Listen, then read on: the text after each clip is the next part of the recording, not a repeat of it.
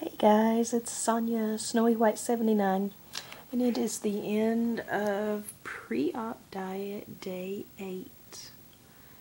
All is well. I have 2 more nights of work, and then I'm off Friday and Saturday, and my leave starts Sunday. Surgery is Tuesday. It's Tuesday night for me. Technically it's Wednesday morning, but it's the end of my Tuesday. 1 week from now and I'll be sleeved, guys. I'm not very nervous, but I am a little. I mean, who wouldn't be? I'm sure I'll be fine.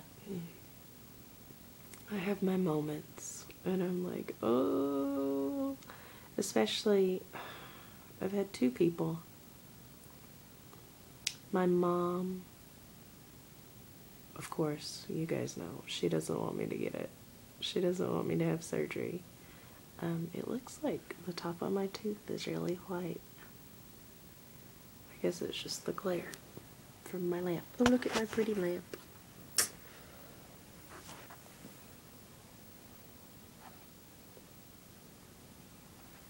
Okay. New house, new decor. Love my lamps. Very happy with them. Okay, so my mom, she doesn't want me to get sleeved. And then I've actually managed to lose a little weight, of course. And she's like, so see, you don't need to. You just need to diet and exercise. But there's a lot of problems with that statement. One, I've been dieting since I was, 10. And I'm 33. 23 years. And I haven't succeeded yet. I obviously need help. And the sleeve will do that for me. Also, I'm down 23.8 pounds with today's weigh-in. And I'm really happy with that. But I've managed to lose up to 40 pounds before, so this isn't new territory. Did I keep that 40 pounds off? No. Did I gain the 40 pounds back, plus some? Yes. I'm done. I'm so done of not being in charge of my own body. The sleeve will help me take back the control that I should have. I mean, that's just all there is to it.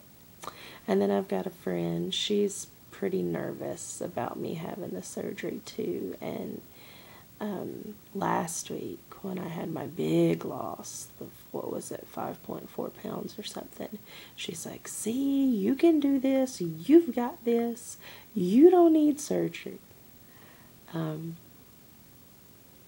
She doesn't know my whole story. We've met through my job, and I haven't been there a year yet.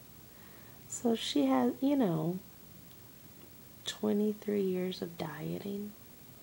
I just want a new lifestyle. I have a huge NSV, guys. At work, I work at a hospital. So I have a little bit of a walk. It's not horrible by any means. And when I go into work, I'm able to get convenient parking. Sometimes parking for some of our day shifters is atrocious. But I park on the 3rd level of the parking garage. I only have to walk up 1 flight of steps. And then there's some steps into the building, like 2 or 3. And then if I go to the cafeteria to get water before I clock in, I take like a half a flight, or I go down a full flight to go to work. So anyway, in February, I think it was, I went on phentermine, and it totally messed up my blood pressure. And my doctor had me quit doing any form of exercise. I couldn't even walk. because anytime I did anything, it would just spike like really high. And we're finally getting it. I mean, it's stable now. It's under control. It's at a normal reading. And hopefully, after surgery, I won't need the medicines that I'm on for it anymore. Hopefully, dropping some weight will get it normal. So I've gotten even more out of shape than I was because I couldn't do anything for exercise. Today, I ran up my flight of stairs where like a month ago it had gotten so bad that I was like out of breath at the top of a flight of stairs. Yes, seriously.